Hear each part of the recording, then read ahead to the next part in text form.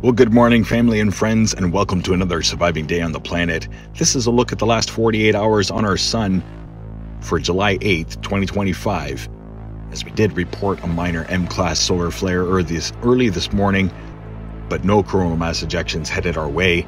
We do have a coronal hole that is developing in the southern region, stretching towards the equator, that is cresting into view, with a couple large sunspot regions that are turning into view as well. Having a look at multi-spectrum here, the last 2 days of imagery, brought to you by Solar Dynamics Observatory, mixed here with daily events worldwide. Another look at 171 angstroms. As you can see, those plasma loops firing around sunspot regions. And then in the last few images, M-class solar flare cresting into view. Here's a look at our magnetic field of the sun during this most recent coronal hole event.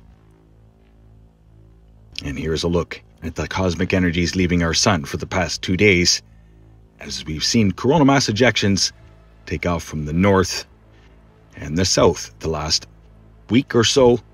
It's been a lot of solar polar activity. Much love, everybody. Thank you for following along. Keep sharing and caring. Stay safe and healthy, aware and prepared.